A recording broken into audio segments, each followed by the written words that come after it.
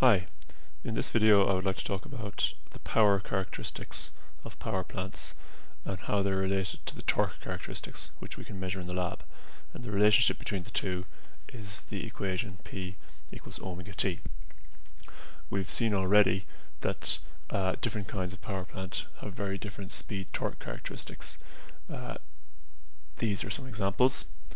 This is another example. This is data for human power plants, competitive cyclists. This is a speed torque characteristic and it's almost a straight line. And in your experiments in the lab where you measured the force, the lifting force and the linear speed of a weight lifted by a DC motor, we see data like this. Now there's a lot of scatter and a lot of bad data there, but if you use your imagination a bit you can maybe imagine that there is a straight line relationship underlying all of that. So I'm going to start by looking at power plants like this that have a simple straight line speed torque relationship. That doesn't cover all power plants, but it covers some important ones. Certainly doesn't cover internal combustion engines and this type of motor, but it would appear to cover competitive cyclists and maybe DC motors. So let's just imagine a general speed torque characteristic, speed, rotational speed and torque, which is a straight line. So again, this is not true for any kind of power plant, but it's true for some types. So it's a straight line from maximum torque, which we call T0. T0 is often called the stall torque, and we have a maximum speed omega 0, which is often called the no load speed because it's the speed when there is zero torque, and this axis is at zero speed. So to analyze this, it would be nice to have an equation for that line. So there are different ways you can construct the equation for the line. You can use your method of choice. You might like to say y equals mx plus c, or you might like to use a similar triangles kind of approach. So if we draw a triangle here, that length is omega 0 minus omega, and that height is the torque T. Whichever way you go about it, and it doesn't really matter, you will come up with an equation like this.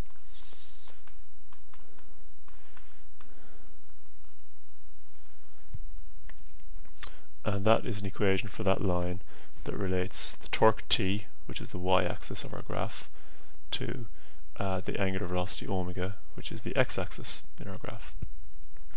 So that's our speed-torque relationship, and all that really is the equation of a straight line. Okay, and T0 and omega 0 are constants in this expression. So I would like to find out an equation for power as a function of angular velocity omega, so that I can then plot a graph of power as a function of omega.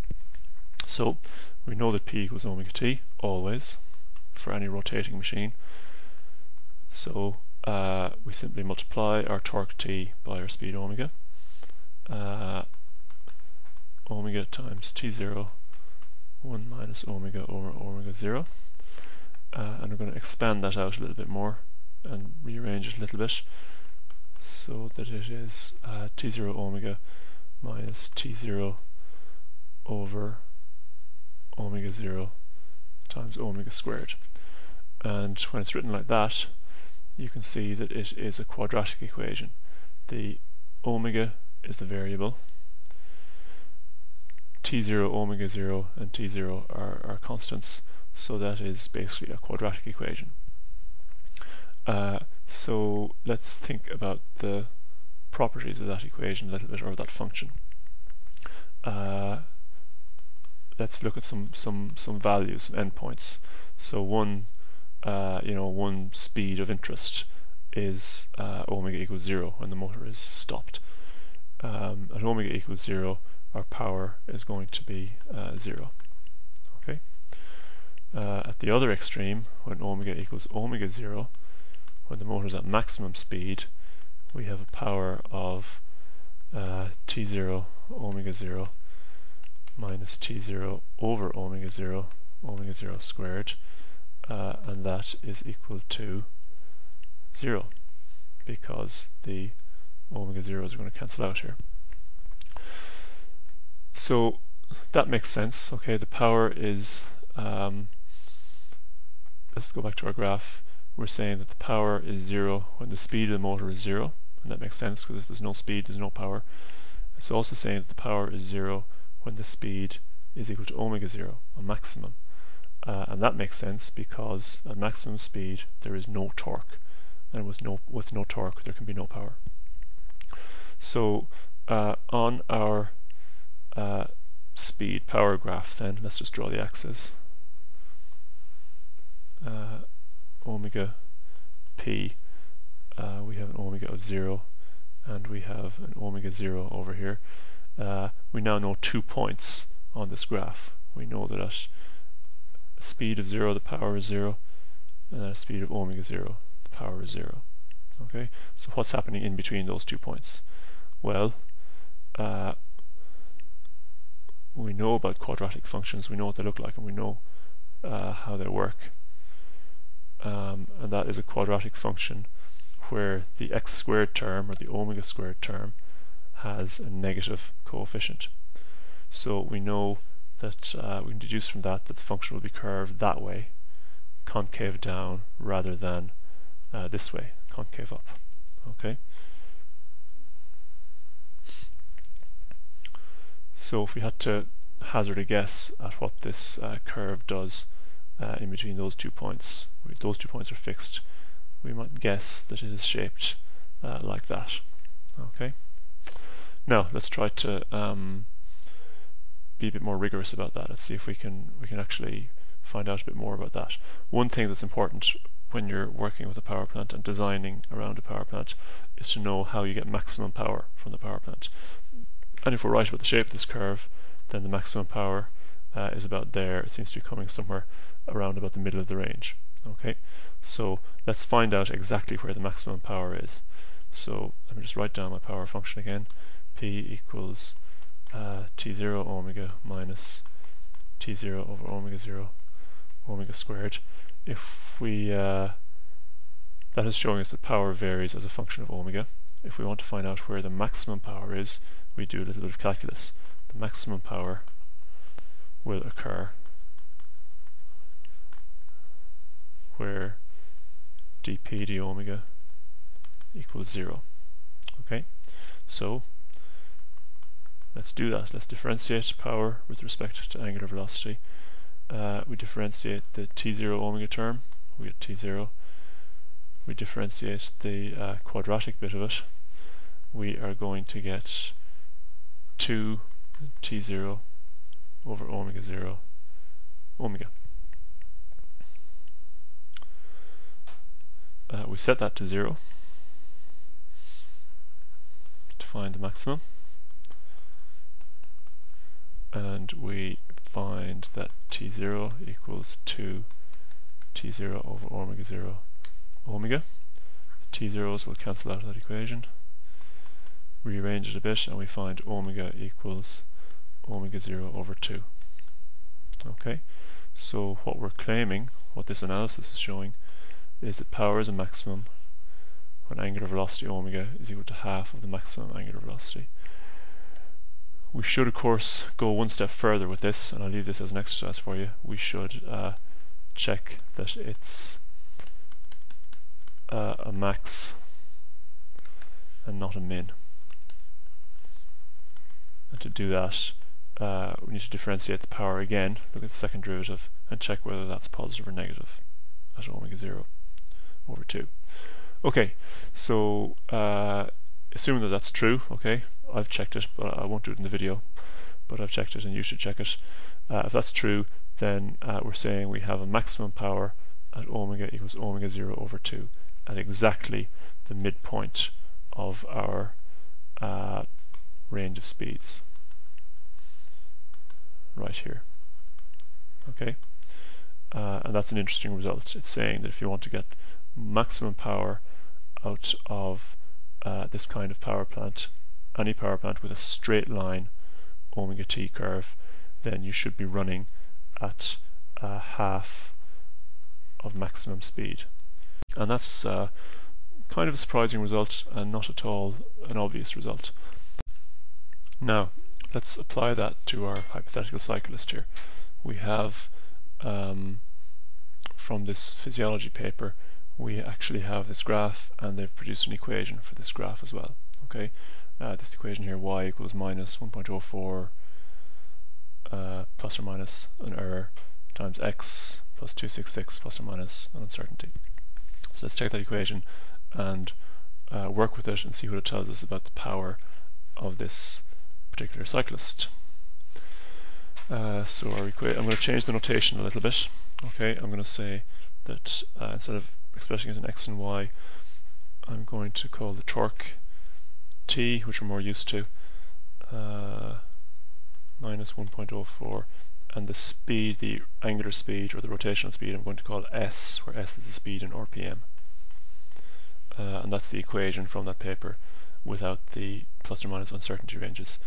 So just to make it clear, s here is the pedaling speed.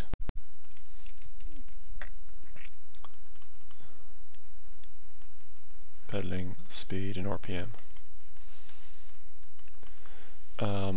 So let's do a bit of extrapolation on that curve then. Let's find out what the stall torque is. So the stall torque is the torque the cyclist produces at a standstill, so when pushing really hard against the pedals, but the pedals are not moving. At a speed of 0, the torque is 266 Newton meters, and that is our stall torque. Okay, let's find out what the maximum speed is. And the maximum speed, if we extrapolate that straight line, the maximum speed is going to occur when the torque is 0. Okay, torque equals 0. S is equal to 266 over 1.04.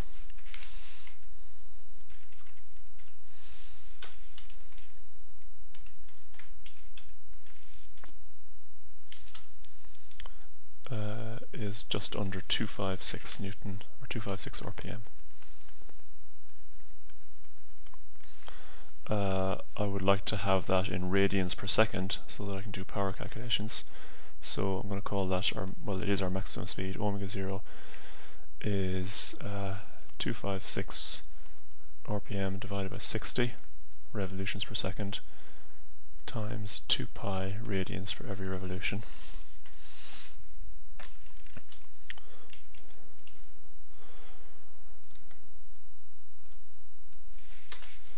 And we get that. I'll round that off to 26.8 radians per second. So now we can think in terms of stall torque and that's not right. Yes, it is. We can think in terms of stall torque and maximum speed, and all in radians per second.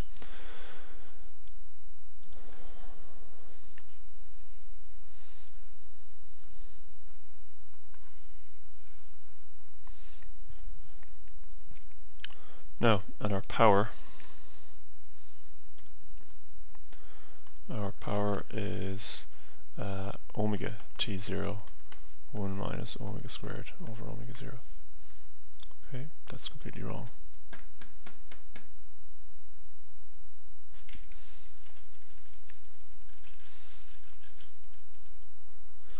Our power is just omega times all of that. Now, so according to our derivation that we did a few minutes ago, the maximum power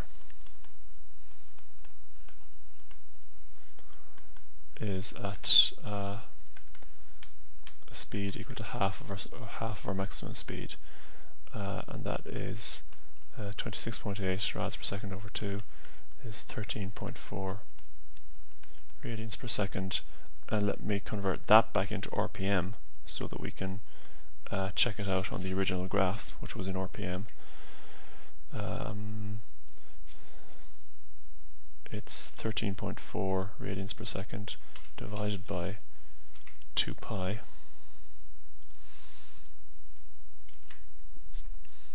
It's that many revolutions per second times 60 is just under 128 revolutions per minute.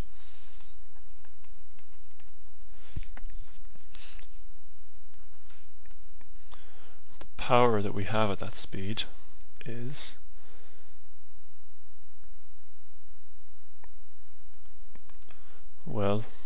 power is omega t0 1 minus omega over omega 0 for this particular kind of power plant. So the power there is, so we substitute in, for omega, we substitute in our omega 0 over 2, half of our maximum speed, that's 13.4 rads per second. We need our T0, 266 Newton meters, times 266 times 1 minus, with an omega of half omega 0, this fraction, omega over omega 0, is a half. So for that we get 13.4 times 266 times a half is 1782 in units of watts.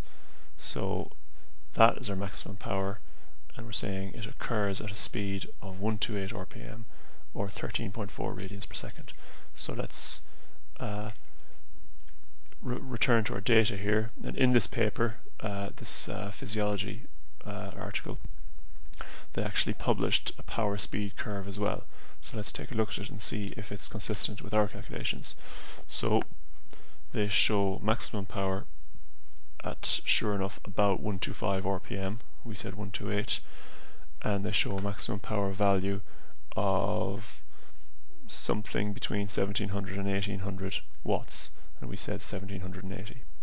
Okay, so what we've done here is we've started by thinking about a general power plant that happens to have a linear speed torque curve.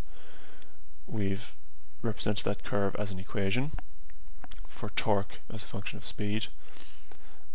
We've then got an equation for power as a function of speed, and we've examined the properties of this equation a bit and found that maximum power is going to happen when you're running at half of maximum speed, and you're going to get a quadratic curve like this. And finally, we have checked that out for a specific power plant, that is a human cyclist. We find that from a particular set of torque data we can calculate the power, and we can calculate the maximum power, and we can calculate the speed that it occurs at.